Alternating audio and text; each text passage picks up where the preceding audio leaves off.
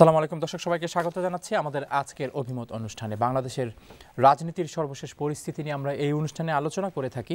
আজকেও ব্যতিক্রম নয়। আমাদের সাথে অনুষ্ঠানে কথা বলার জন্য বিভিন্ন বিষয়ে আজকে আমরা কথা বলবো। বিশেষ করে গত এক সপ্তাহে ঘটে যাওয়া সবচেয়ে গুরুত্বপূর্ণ যে ঘটনাগুলি আছে সেগুলির উপর আমরা আলোকপাত করব এবং এই জন্য আমরা 4 জন অতিথিকে আমন্ত্রণ জানিয়েছি। তবে তাদের সাথে পরিচিত হওয়ার আগে আপনারা নিশ্চয়ই জানেন যে গত এক সপ্তাহে বাংলাদেশের সবচেয়ে গুরুত্বপূর্ণ ঘটনা সম্ভবত বেগম খালেদা জিয়ার বিরুদ্ধে যে মামলাটি আছে, জিয়া অরফানেজ ট্রাস্ট, সেই মামলার রায় ঘোষণা করা হবে আগামী 8ই ফেব্রুয়ারি। এ নিয়ে রাজনৈতিক অঙ্গনে অনেক আলোচনা চলছে এবং একই সাথে অনেকে আশঙ্কা করছেন এই রায়ের পরবর্তী অবস্থা কী হবে, বিশেষ করে যদি বেগম খালেদা জিয়ার কোনো ধরনের আদালতের মাধ্যমে কোনো ধরনের শাস্তি হয়। এর প্রতিক্রিয়া বিএনপি এবং তার সমমনা রাজনৈতিক দলগুলি কোন দিকে তাদের রাজনৈতিক আন্দোলন মোড় নেবে সেটি নিয়ে আলোচনা চলছে এবং একই সাথে সরকারও যেভাবে পরিস্থিতি সামাল দেওয়ার চেষ্টা করছে কিংবা সরকারের মন্ত্রী, রাজনৈতিক নেতৃবৃন্দ তারা যেভাবে হুঁশিয়ারি উচ্চারণ করছেন, এই আশঙ্কাকে অনেকটা তীব্র করার একটি প্রয়াস তাদের বক্তব্যের মাধ্যমে খুঁজে পাওয়া যায় বলে অনেকেই মনে করেন। প্রধানমন্ত্রী শেখ হাসিনা সিলেটে যাচ্ছেন আগামীকাল মঙ্গলবার। সিলেটবাসীর অনেক প্রত্যাশা এবং নিশ্চয়ই রাজনৈতিক দৃষ্টিকোণ থেকে অত্যন্ত গুরুত্বপূর্ণ এই সফরে তিনি কোনো ঘোষণা দেন কিনা সেটি নিয়ে অবশ্যই সিলেটবাসী প্রত্যাশা করবে। তবে একই সাথে গত কয়েক মাস ধরে বা কয়েক বছর ধরে সিলেট যে কারণে আলোচিত এবং সমালোচিত, সিলেটের রাজনৈতিক প্রতিনিধিরা অর্থমন্ত্রী আবুল মাল আব্দুল মুহিত কিংবা শিক্ষামন্ত্রী নুরুল ইসলাম নাহিদ, তাদের বিষয়ে কোনো দিক নির্দেশনা থাকে কিনা সেটিও নিশ্চয়ই সিলেটবাসী এবার প্রত্যাশা করবেন। রাজনৈতিক দিক থেকে গুরুত্বপূর্ণ সিলেটের সিটি কর্পোরেশনের নির্বাচন সামনে এবং তার পরবর্তী সময়ে জাতীয় নির্বাচন, যেহেতু এই বিষয়ে নিশ্চয়ই প্রধানমন্ত্রীর কোনো দিক নির্দেশনা থাকতে পারে। ঐতিহাসিকভাবে নিশ্চয়ই দর্শকরা জানেন যে প্রত্যেকটি রাজনৈতিক দল তাদের রাজনৈতিক প্রচারণা সাধারণত পুণ্যভূমি 360 আলুয়ের দেশ সিলেট থেকে শুরু করেন। অনেকেই প্রধানমন্ত্রীর এই সফরকে বিবেচনা করছেন সেই ধরনেরই একটি রাজনৈতিক প্রচারণার অংশ। আমরা আরও কথা বলবো নির্বাচন এবং নির্বাচনকে ঘিরে বিভিন্ন রাজনৈতিক বলয় সৃষ্টি হওয়ার যে সম্ভাবনা দেখা দিয়েছে। ইতিমধ্যে হোসেন মোহাম্মদ এরশাদ তিনি ঘোষণা দিয়েছেন যে বিএনপি যদি নির্বাচনে নাও যায় তাও তিনি নির্বাচনে যাবেন। এইসব রাজনৈতিক বলয় নিয়ে আমরা আজকের এই অনুষ্ঠানে কথা বলবো। 4 জন অতিথি আছেন। হাতের সর্বডানে ব্যারিস্টার নিজামুল হক, অ্যাডভাইজার আওয়ামী আইনজীবী পরিষদ যুক্তরাজ্য। জনাব নিজামুল হক, আপনাকে অসংখ্য ধন্যবাদ আমাদের সাথে যোগ দেওয়ার জন্য। এর পরবর্তীতে আছেন জনাব শামসাদুর রহমান রাহিন, এক্সিকিউটিভ কমিটি মেম্বার যুক্তরাজ্য আওয়ামী লীগ। জনাব রাহিন, আপনাকে অসংখ্য ধন্যবাদ আমাদের সাথে যোগ দেওয়ার জন্য। হাতের বাম পাশে রয়েছেন জনাব এ.কে.এম. কামরুজ্জামান, সদ্য সাবেক বিএনপির যে কমিটি ছিল সেই কমিটির ভাইস প্রেসিডেন্ট যুক্তরাজ্য বিএনপি। জনাব কামরুজ্জামান, আপনাকে অসংখ্য ধন্যবাদ আমাদের সাথে যোগ দেওয়ার জন্য। ব্যারিস্টার কামরুজ্জামান একই সাথে একজন আইনজীবী। জনাব শরীফুল ইসলাম আমার হাতের সর্ববামে রয়েছেন, সহসভাপতি যুক্তরাজ্য স্বেচ্ছাসেবক দল। জনাব শরীফুল ইসলাম, আপনাকে অসংখ্য ধন্যবাদ আমাদের সাথে যোগ দেওয়ার জন্য। আমি জনাব কামরুজ্জামান আপনাকে দিয়ে শুরু করতে চাই। 8ই ফেব্রুয়ারি একটি সাবেক প্রধানমন্ত্রী এবং বিএনপি চেয়ারপারসন বেগম খালেদা জিয়ার বিরুদ্ধে যেই আলোচিত মামলাটি জিয়া অরফানেজ ট্রাস্ট, সেই মামলার রায় ঘোষিত হতে যাচ্ছে এবং আপনারা নিশ্চয়ই অনেক আশঙ্কা করছেন যে এই রায়ের কি হতে যাচ্ছে। আপনারা নেতিবাচক রায় যদি হয় আপনাদের মতে এর পরিণাম কি হবে সেটি সম্পর্কেও আপনারা বিভিন্ন ধারণা দেওয়ার চেষ্টা করেছেন। আপনি একজন আইনজীবী এবং একই সাথে একটি রাজনৈতিক দলের সাথে জড়িত। রাজনৈতিক দৃষ্টিকোণ থেকে এই রায়ের গুরুত্ব কতটুকু? এই রায়ের অবশ্যই অনেকটা গুরুত্ব আছে। ফার্স্টলি আপনি যদি এটার ব্যাকগ্রাউন্ড আপনাকে, এটা একটা পলিটিক্যাল ট্রায়াল আমার দৃষ্টিতে। এটার কোনো ভিত্তি নেই, ইট ইজ টোটালি আনফাউন্ডেড এবং আপনাকে এই কেস মামলাটার ব্যাকগ্রাউন্ডটাও চিন্তা করা উচিত যে কখন কোন সার্কমস্টেন্সেসে এটা দেওয়া হয়েছিল, এই মামলাটা দেওয়া হয়েছিল। বেসিক্যালি ফখরুদ্দিন মঈনুদ্দিন সরকারের সময় যখন -2 ফর্মুলা ছিল তখনই মামলাটা কিন্তু লস করা হয়েছিল। পরবর্তীতে দেখা গেল যে যখন বর্তমান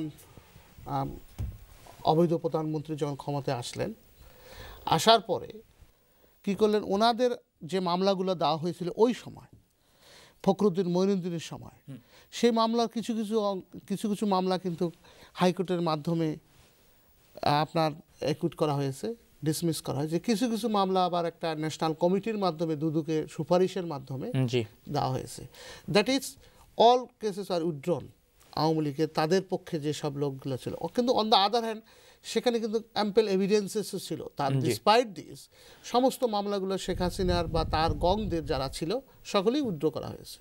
অন দ্য আদার হ্যান্ড দেশনেত্রী বেগম খালেদা জিয়া এবং সিনিয়র ভাইস চেয়ারম্যান তারেক রহমানের নামে যে মামলাগুলো ছিল বা আদার, সেগুলো কিন্তু কন্টিনিউড হয়েছে। এবং এখানে ইন্টারেস্টিং যে মামলাটা এখন চলছে জিয়া অরফানেজ ট্রাস্ট মামলাটা, এই মামলাটার আপনি যদি দেখেন এটার কোনো ভিত্তি নাই, ইট ইজ টোটালি আনফাউন্ডেড। আমি প্রথমেই একটা শব্দ ইউজ করছি, it is a political trial. কারণ আপনি যদি পলিটিক্যাল ট্রায়ালটা ব্যাখ্যা করেন, তা আইনগত একটা ডিফিনেশন, আমি বলবো একটা ফিলোসফিক্যাল ডিফিনেশন হবে, লিগাল ডিফিনেশন আছে পলিটিক্যাল ট্রায়াল কাকে বলে। যখন একটা রাষ্ট্র যখন অপোজিশনকে হেয় করার জন্য যেভাবে ক্ষমতা থাকা যায় বা সাপ্রেস করার জন্য কোনোভাবে একুইট করা, সেটাই কিন্তু যেভাবে অতীতে হয়েছিল, যেমন হিটলারের সময় বা স্টালিনের সময় বিভিন্ন পৃথিবীর বিভিন্ন জায়গায়। তো বাংলাদেশেও এটা একটা পলিটিক্যাল ট্রায়াল। কয়েকটা কারণ আপনি যদি লক্ষ্য করেন। ফার্স্ট জিনিসটা হলো আজকে যে মামলাটা আমি একটা শব্দ ইউজ করছি, টোটালি আনফাউন্ডেড, এটার কোনো বেসিসে নাই। কারণটা হলো, আমি মামলাটা সম্পর্কে আমাদেরকে খুব সংক্ষেপে ধারণা দিবেন যে আসলে মামলাটা কি বেসে করা হয়েছে, কত কোটি টাকার মামলা। জি, এই মামলাটা প্রথমে ডোনেশন দেওয়া হয়েছিল জিয়া রহমানের, শহীদ প্রেসিডেন্ট জিয়া রহমানের নামে, বেসিক্যালি কুয়েতের আমির, এবং কুয়েতের আমির দিয়ে হয়েছিল। ইট was not a government donation, in the name of Zia রহমানের নামেই টাকাটা দেওয়া হয়েছিল। তখন বেগম খালেদা জিয়া প্রধানমন্ত্রী না, তখনও প্রধানমন্ত্রী ছিলেন না। Interesting issue. আমি এটাই এই জন্য বলছি, এটা যে টোটালি একটা ফেব্রিকেটেড মামলা, এটার কয়েকটা উদাহরণ আমি দিচ্ছি। ফার্স্টলি আপনি সুন্দর কোশ্চেন করছেন। ফার্স্টলি আমি বলছি এটা গভর্নমেন্ট ডোনেশন ছিল না। যদি গভর্নমেন্ট ডোনেশন থাকে, গভর্নমেন্ট আত্মসাতের প্রশ্ন আসতো, টাকাটা আসতো কোথায়? রাষ্ট্রীয় ফান্ডে। কিন্তু এখানে আসছে কার নামে? জিয়া রহমান ট্রাস্টের নামে, জিয়া রহমানের নামে চ্যারিটেবল ট্রাস্ট করার জন্য। এবং এখানে কিন্তু দুইটা, আমার মনে মোস্তাফিজুর রহমান, ওখানেও একটা ট্রাস্টের কথা বলা ছিল। কিন্তু দ্বিতীয় কথা, কত সালে আমি আসতেছি এখানে। এখানে আরেকটা ইন্টারেস্টিং ইস্যু হলো, আপনি যদি শাহাবুদ্দিনের সময় থাকেন, তখন কিন্তু শাহাবুদ্দিন ছিলেন আপনার রাষ্ট্রপতি শাহাবুদ্দিন ছিলেন, প্লাস হলো আপনার ইন্টারিম গভর্নমেন্ট হেড ছিলেন, কেয়ারটেকার ইন্টারিম গভর্নমেন্ট, তখন কেয়ারটেকার তখন ইন্টারিম গভর্নমেন্ট হেড ছিলেন। আমাদের ম্যাডাম দেশনেত্রী বেগম খালেদা জিয়া প্রাইম মিনিস্টার হয়েছেন কখন? সেপ্টেম্বর মাসে 1991 when that মামলা ওয়াজ ফাইল হয়েছিল 6 জুন 1991। তাহলে উনি কিভাবে তখন প্রধানমন্ত্রী থাকলেন? তাহলে এই মামলা যে একটা, আমি এই জন্যই শব্দটা বলছি, it is a political trial. এবং আরেকটাও জিনিস আপনি লক্ষ্য করেন, মামলাটা কার আলোকে হয়েছে? Anti corruption ডানটা। এখানে তো এখানে যদি কোনো ট্রাস্ট ব্রিজ হয়, এখানে এটা কারণ একজন ডোনেশন, ধরেন আপনি আমাকে কিছু টাকা দিলেন, দিয়ে বললেন XY যেটার নামে তুমি এই টাকাটা ডিস্ট্রিবিউট করো। আমি যদি এই টাকাটা ডিসিপিয়েট করি under trust, I am holding this money for some people, আমি যদি এটাকে ব্রিজ করি বা কোনো প্রকার অ্যাপ্রোপ্রিয়েশন করি, তাহলে ব্রিজ অফ ট্রাস্টের আলোকে মামলা হবে, নট অ্যান্টি করাপশন। এই জন্যই আমি বলছি এটা ফুললি একটা পলিটিক্যাল ট্রায়াল।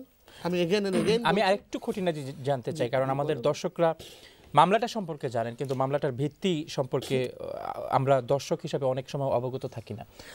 আপনার এই ডোনেশনটি, যে মামলাটি করা হয়েছে, সেই ডোনেশনের পরিমাণ কত ছিল সেখানে? এটা ছিল হলো 12,000 2 কোটি সামথিং, পরবর্তীতে বেড়ে এখন। এবং আরেকটাও ইন্টারেস্টিং, এবং এটি জিয়া অরফানেজ ট্রাস্টের নামে এসেছে। এবং আরেকটাও সুন্দর কথা বলছেন আপনি, এই টাকার কিন্তু এক পয়সাও খরচ হয়নি, এই টাকার স্টিল আছে। এবং এখানে যদি দেখেন আপনি, যদি অ্যাপ্রোপ্রিয়েশনের শব্দ আসতো, যদি একজন, কারণ এখানে কিন্তু আইনগত কিছু ব্যাখ্যা আছে, ধরুন ট্রাস্ট প্রিন্সিপাল এখানে অ্যাপ্লিকেবল। যদি আমি কোনো টাকা কাকো দেই, এই টাকাটা যদি খরচ বলে please hold this money for XYZ, আমি যদি এই টাকাটা XYZ এর জন্য খরচ না করি, তখনই কিন্তু অ্যাপ্রোপ্রিয়েশনের সুযোগ আসে। কিন্তু এখানে কিন্তু এক পয়সাও কোনো প্রকার তসরুপাতের সুযোগ নাই। এই টাকাটা বেড়ে এখন কত 6 কোটি 7 কোটি টাকা হয়েছে। ধন্যবাদ। এবারে আমি আপনাকে একজন আইনজীবী হিসেবে প্রশ্ন করছি, অবশ্যই আপনি রাজনৈতিক দৃষ্টিকোণ থেকে, না আমি আইনগত ব্যাখ্যা দিয়েছি, আমি না একজন আইনজীবী হিসেবে আমি আপনাকে প্রশ্ন করছি, সেটি হচ্ছে প্রসিকিউশনের ব্যাখ্যা কি? প্রসিকিউশন কিভাবে? প্রসিকিউশন এখানে আমি প্রথমেই বলছি it is a political trial. This trial has to, কারণ তাদের এলিজিয়েন্স অ্যাটর্নি জেনারেল, তাদের প্রসিকিউশন, তাদের জাজ, এই টোটালি হলো তাদের তো সরকারের না, সরকার হলেও তাদের বলতে এখন কিন্তু জুডিশিয়ারি ইন্ডিপেন্ডেন্ট না। আপনারা অতীতেই দেখেছেন চিফ জাস্টিস কীভাবে গেছে, কারা হাইকোর্টে বসে আছে, কারা ডিস্ট্রিক্টে। এলিজিয়েন্স টু গভর্নমেন্ট যদি না হয়, কেউ এখন এটা থাকতে পারে না।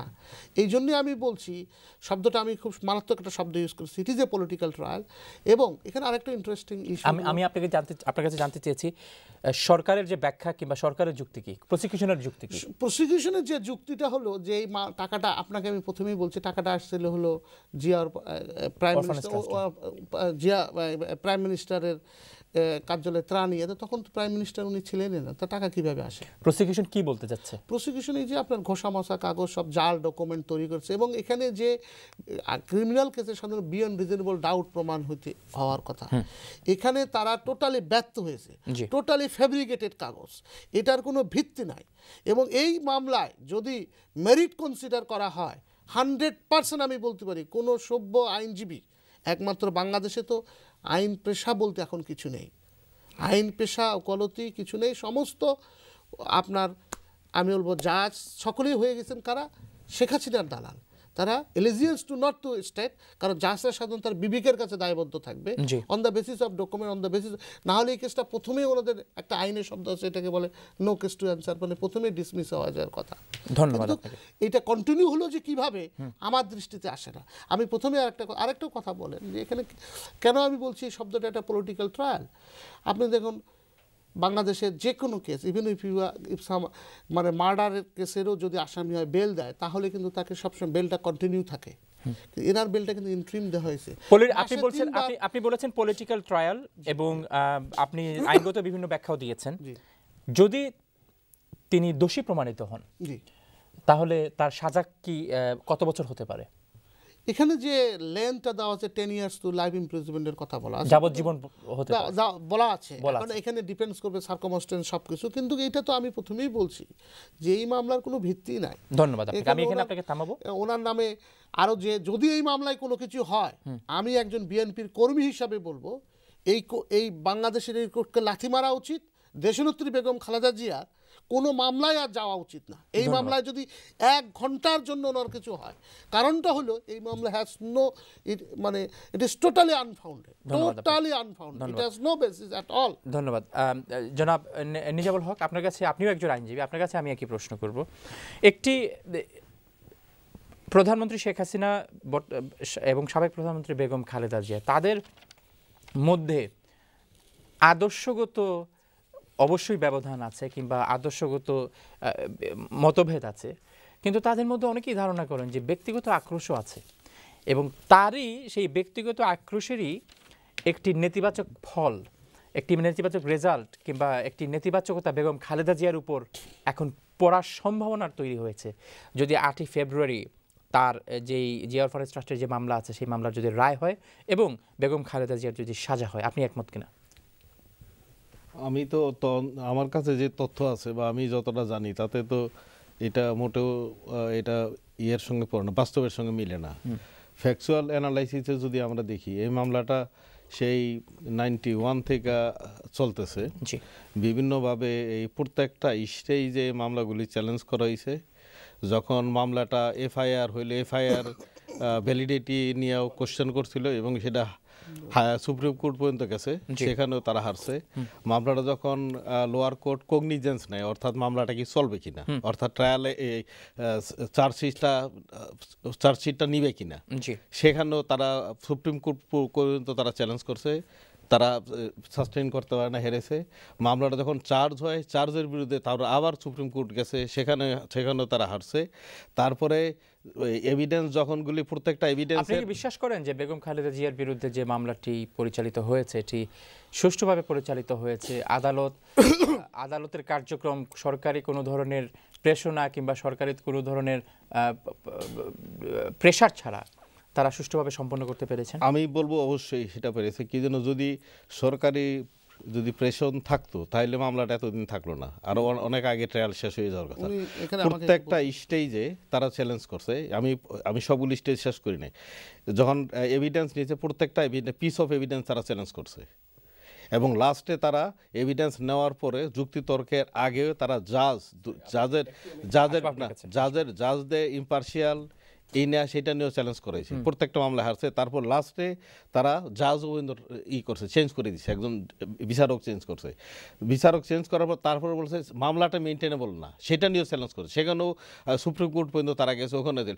অর্থাৎ প্রতিটা স্টেজে কিন্তু up to the supreme court পর্যন্ত মামলাটা কনসাল্টেড হয়েছে এবং সেখানে ভার্ডিক্ট দিছে যে there is more than enough evidence to continue and more than ওই অন দ্যাট। আপনার কাছে কি মনে হয় যে বর্তমান রাজনৈতিক বাস্তবতায় মানুষ, জনগণ এটি বিশ্বাস করবে যে বেগম খালেদা জিয়া বিরুদ্ধে যে মামলাটি আছে সেই মামলার সত্য মিথ্যা কতটুকু, তার চেয়েও বেশি যে এখানে কোনো ধরনের রাজনৈতিক অভিলাষ, রাজনৈতিক আক্রোশ কিংবা রাজনৈতিকভাবে মামলাটি পরিচালিত হয়নি, এটি জনগণ বিশ্বাস করবে?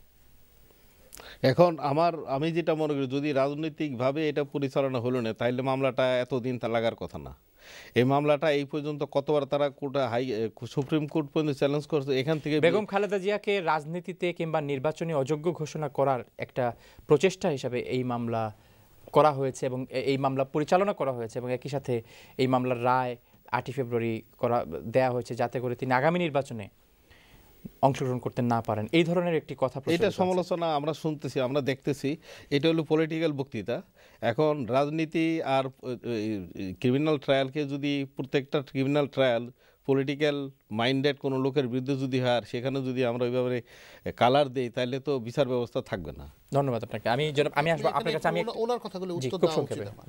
ফার্স্ট উনি যে কথাটা বলেছেন যে প্রতিটা বিষয় চ্যালেঞ্জ করা হয়, ইয়েস, আমি প্রথমেই বলেছি যে বর্তমানে কোর্টের স্ট্রাকচারটা যদি আপনি লক্ষ্য করেন, কারা এখানে বসে এলিজেন্স টু, তারপরেও যেহেতু বাংলাদেশের কোর্টের প্রতি শ্রদ্ধা রেখে এই জিনিসটা করা হয়েছে, প্রতিটা বিষয় ইন্টারলোকুটরি যে কোনো অ্যাপ্লিকেশন করা হতে পারে। আরেকটা কথা, 10 বছর লাগছে ওনাতে, তাহলে 10 বছর লাগতো না। এখানে কিন্তু একটা ইনভেস্টিগেশন কিন্তু এটা ডিসকন্টিনিউ হয়েছিল এই মামলাটা। আওয়ামী লীগ আসার পরে একজন লোক দুর্নীতির দায়ে যে ফার্দার ইনভেস্টিগেশন করা হয়েছে, করার পরে এই মামলাটা আবার কন্টিনিউ করা হয়েছে। তো যেটা তো আওয়ামী লীগ ক্ষমতায় আসার পরে, কিন্তু 2008-এর পরে। কিন্তু যখন ফখরুদ্দিন মইনুদ্দিন ইন্টারিম গভর্নমেন্ট ছিল, যখন মামলাটা ইনিশিয়ালি ফাইল, তার পরবর্তীতে এখানে কোনো ল্যাক অফ এভিডেন্স ছিল, সব কিছু ছিল, সব কিছু মামলা ক্লোজ করা হয়েছিল। পরবর্তীতে আবার এটাকে আপনার কন্টিনিউ করেছে on the basis of another report. যে ব্যক্তিটা রিপোর্টটা দিয়েছিলেন উনি কিন্তু হলো বিএনপির পিরিয়ডে দুর্নীতির দায়ে হলো ডিসমিস হয়েছিলেন। তো অ্যাজ এ হোল, আর ভাই যেটা বললেন যে হলো প্রতিটা বিষয়ে চ্যালেঞ্জ করা হয়েছে, আমি প্রথমেই বলছি বাংলাদেশের কোর্ট ব্যবস্থা কারা ওখানে বসে আছে, প্রতিটা যাদের এলিজেন্স টু দ্য গভর্নমেন্ট, কারণ জাজরা সবসময় তার বিবেকের কাছে দায়বদ্ধ থাকেন, তো তারা কোনো অবস্থাতে তার বিবেকের কাছে কোনো দায়বদ্ধতা নেই। আমি আমাদের বিরতিতে যাওয়ার আগে আমি আপনাকে বলবো যে 8 ফেব্রুয়ারি নিয়ে মামলার রায়ের দিনকে নিয়ে বিএনপি থেকে বিভিন্ন ধরনের অনেকটা হুমকির মতো রাজনৈতিক হুমকি দেওয়া হচ্ছে যে যদি কোনো ধরনের নেতিবাচক বিষয় ঘটে কিংবা রায় যদি হয়ে যায় এবং সেখানে যদি বেগম খালেদা জিয়ার সাজা হয় তাহলে পরিস্থিতি হবে ভয়াবহ। এটি বলেছেন গয়েশ্বরচন্দ্র রায়। কতটা ভয়াবহ হবে পরিস্থিতি? আমি আপনার এই কোটা উত্তর দেওয়ার আগে আমি ভাইকে একটু ক্লিয়ার করি। ভাই যে বক্তব্য দিয়েছেন যে 91 থেকে মামলাটা চলছে, এটা অসত্য তথ্য। 91 থেকে মামলাটা চলছে না। 111-এর ফখরুদ্দিন মইনুদ্দিন যে সময় ক্ষমতায় আসে, তারপরে -2 ফর্মুলা কার্যকর করার জন্য, দুই নেত্রীকে রাজনীতি থেকে সরিয়ে রাখার জন্য তখন কিন্তু খালেদা জিয়ার বিরুদ্ধে 4টা মামলা এবং আওয়ামী লীগের সভানেত্রীর বিরুদ্ধে 15টা মামলা দেওয়া হয়েছিল। আপনারা দেখেছেন তখন ফখরুদ্দিন মইনুদ্দিনের সময় যে জবানবন্দি দিয়েছিল আওয়ামী লীগের নেতারা, এখনও অনেক ইউটিউবে আছে।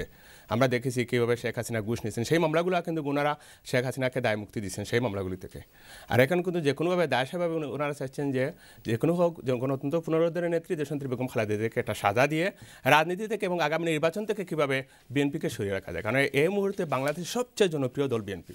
কারণ বিএনপিকে যদি নির্বাচনে আনা হয় যে কোনো পরিবেশে, জাস্ট যদি একটু লেভেল প্লেইং ফিল্ড হয়, তাহলে বিএনপি কিন্তু নিরঙ্কুশ জয় হবে। আপনারা কি আবার আওয়ামী লীগ অভিযোগ করে যেটি যে আবার আপনারা জ্বালাও পোড়াও শুরু করবেন? আপনারা কি এই ভয়াবহ বলতে কি এই জ্বালাও পোড়াও ভয়াবহ যেটা আপনার আপনার প্রশ্নে আমি চলে আসছি, ভয়াবহ যেটা শুরু করেছেন আপনারা দেখেন এই মামলার রায় সামনে আসার পর থেকে বিএনপি কিন্তু প্রতিক্রিয়া প্রথমে দেখায় নাই।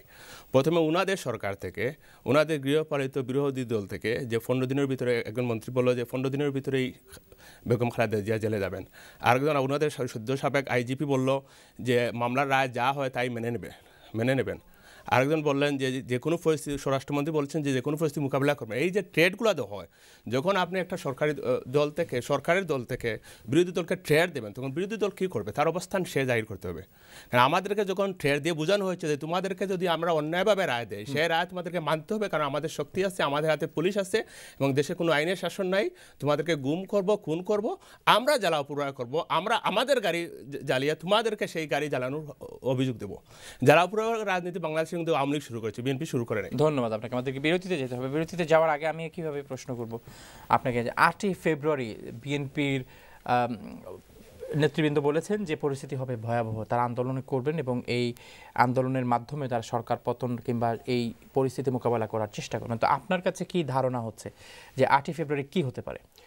ধন্যবাদ জনাব ফারহান মাসুদ খান এবং চ্যানেল কর্তৃপক্ষ এবং আপনারা যারা সেটের সামনে বসে আমাদের অনুষ্ঠান দিচ্ছেন, আপনাদের সবাইকে আমি আমার দল বাংলাদেশ আওয়ামী লীগ এবং বাংলাদেশ যুবলীগের পক্ষ থেকে শুভেচ্ছা জানিয়ে শুরু করছি এবং সাথে সাথে আমি আমাদের বিজ্ঞ প্রতিপক্ষ দুই ভাইদেরকে অভিনন্দন জানাচ্ছি আমাদের সাথে সুন্দর ভাষায় কথা বলার জন্য। এবং আমি আরেকটি জিনিস অনুরোধ করছি, তারা যখন কথা বলছিলেন আমরা কিন্তু নীরবে শুনেছি, আমি বিশ্বাস করি তারা ইন্টারাপ্ট করবেন না আমাদের কথায়। আমার ব্যারিস্টার বন্ধু ভাই, আইনজীবী বন্ধু ভাইয়ের আইনগত যে ব্যাখ্যা আমার নিজামুল হক ভাই দিয়েছেন, তারপরেও দুই একটি কথায় আমাকে একটু উত্তর দিয়ে আপনার কথায় যাব। ওনারা বলেছেন মঈনুদ্দিন ফখরুদ্দিনের আমলে -2 ফর্মুলার ভিতর দিয়ে খালেদা জিয়া এবং শেখ হাসিনার বিরুদ্ধে মামলাগুলো দেওয়া হচ্ছে। কথাটা পুরোপুরি সত্য, এটা আমি মেনে নেই। আপনারা দেখতে মঈনুদ্দিন ফখরুদ্দিন ক্ষমতায় আসার আগে কারা দেশ পরিচালনা করছিল? শেখ হাসিনা নিশ্চয় না, তখন খালেদা জিয়া ছিল। এখন আমরা দেশ পরিচালনা করছি, এখন যদি কোনো দুর্নীতি হয় সেটা শেখ হাসিনার আমলের হবে এবং পরবর্তী যে সরকার আসে এই সরকারকেই দোষারোপ করবে। এই -2 ফর্মুলা করতে গিয়ে আমি বলছি ভাই, আপনি কথা বলবেন না, আপনি আপনার সময় কথা বলবেন। এই -2 ফর্মুলা করতে গিয়ে খালেদা জিয়াকে কেস দিতে গিয়ে শেখ হাসিনার বিরুদ্ধে মিথ্যা মামলাগুলো দেওয়া হয়েছিল এবং তারা বলছেন পরবর্তীতে শেখ হাসিনার মামলাগুলো থাকে না, এই খালেদা জিয়ার মামলাগুলো দেখেছে। এর বিষয়ে বিশদ আলোচনা হয়েছে এই টেলিভিশনে। শেখ হাসিনার বিরুদ্ধে মামলাগুলো হাইকোর্টে কোয়াশ করা হয়েছে। কোয়াশ শব্দটা আমরা হয়তো অনেকেই বুঝি না। কোয়াশ শব্দটা হচ্ছে এই ব্যক্তির বিরুদ্ধে এই মামলাগুলো চলতে পারে কি না। এই জিনিসটা শেখ হাসিনা প্রত্যেকটি মামলা মহামান্য হাইকোর্টে কোয়াশ করে হাইকোর্ট বলেছে এই মামলাগুলো শেখ হাসিনার বিরুদ্ধে চলতে পারে না, এটা হিংসাত্মকভাবে ইতিমধ্যেই চলে এসেছে না, এটা হাইকোর্ট বলছে। সরকার আর কোর্ট দুইটা জিনিস। কোর্ট বলছে শেখ হাসিনার বিরুদ্ধে মামলা চলবে না, তার কারণ হচ্ছে ক্ষমতায় চলে আসলে কি হবে, আইন তো তার নিজস্ব গতিতে চলছে। এবং এখানে বেগম খালেদা জিয়ার বিরুদ্ধে যে মামলাগুলি সচল ছিল সেই মামলাগুলি এখনো সচল আছে, কিন্তু পাশাপাশি সময়ে প্রধানমন্ত্রী শেখ হাসিনার বিরুদ্ধে যে মামলাগুলি ছিল সেগুলো সব কোয়াশ হয়ে গেল আপনার কথা মতো। কোয়াশ বলতে খালেদা জিয়া সবগুলো কোয়াশ করেছেন, কিন্তু সেই কোয়াশগুলো প্রত্যেকটিতে হাইকোর্টে এবং চেষ্টা করেছেন এই যেই মামলার কথা বলছেন এই মামলা চলতে পারে কিনা হাইকোর্টে চ্যালেঞ্জ করেছেন। হাইকোর্ট বলেছে এই মামলা তার বিরুদ্ধে চলবে, তারপরে ওইটার বিরুদ্ধে সুপ্রিম কোর্টে গিয়েছেন, সুপ্রিম কোর্ট বলছে এটা চলবে। তারা এই মামলার আদালতের বিরুদ্ধে অভিযোগ দিয়েছেন, এই আদালতে বিচার হবে কিনা না, এই আদালত পক্ষপাতিত্ব করছে। সেখানেও দেখা গেছে আদালত বলছে না, উনার অভিযোগ ঠিক না। এই মামলাকে দীর্ঘমেয়াদী করার জন্য তারা দীর্ঘ প্রচেষ্টা করেছে। এটা মনে করি যেহেতু তারা এই ক্ষমতায় ছিলেন, দুর্নীতি তারাই করেছিলেন, তখন শেখ হাসিনা ক্ষমতায় ছিলেন না এবং -2 ফর্মুলা করতে গিয়ে তাদের কথা -2 ফর্মুলা করতে গিয়ে জননেত্রী শেখ হাসিনার বিরুদ্ধে, যেহেতু তিনি বিরোধী দল ছিলেন, এখন যদি খালেদা জিয়ার আমলে খালেদা জিয়ার বিরুদ্ধে আমরা মামলা দেই যে এই সরকারের আমলে তিনি দুর্নীতি করেছেন, সেটা হাস্যকর হবে। ঠিক একইভাবে শেখ হাসিনার বিরুদ্ধে মামলাগুলো হাস্যকর ছিল। স্বাভাবিক কারণে একজন সাধারণ নাগরিকের দৃষ্টিকোণ থেকে আপনার কাছে কি এটি দৃষ্টিকটুম্ব মনে হয় না যে তত্ত্বাবধায়ক সরকার দুই নেত্রীকেই সরাতে চেয়েছিল, প্রধানমন্ত্রী শেখ হাসিনা সরকার আসার পরে শুধুমাত্র তার বিরুদ্ধে যে মামলাগুলি সেই মামলাগুলি সরানো হলো কিংবা কোয়াশ করা হলো বা কোয়াশ আদালত করেছেন, কিন্তু বেগম খালেদা জিয়ার বিরুদ্ধে যে মামলাগুলি সেই মামলাগুলি সচল থাকলো এবং একটি মামলাও তার বিরুদ্ধে যে মামলাগুলি ছিল একটি মামলাও কোয়াশ হলো না কিংবা এই ধরনের কোনো সিচুয়েশনই হলো না। তারা দীর্ঘদিন এর আগের রাষ্ট্র ক্ষমতায় তারা রাষ্ট্র ক্ষমতায় ছিল এবং এই মামলাগুলো কাগজপত্র, এটা মিথ্যা মামলা না। এই মামলাগুলো আমার ভাই বলেছেন, আমার 91 সালে কুয়েতের আমির টাকা দিয়েছে বাংলাদেশের এতিমদের জন্য। কোথায় জিয়া অরফানেজ ট্রাস্টে এই টাকাগুলা খরচ করার কথা এতিমদের জন্য। এই টাকাগুলা এখনো আছে না, সেই টাকাগুলা সেখান থেকে উড্ড করে তারা আরেকটা জিয়া এতিমখানা নামে কোনো এতিমখানা আজ পর্যন্ত তারা ঠিকানা দিতে পারে নাই।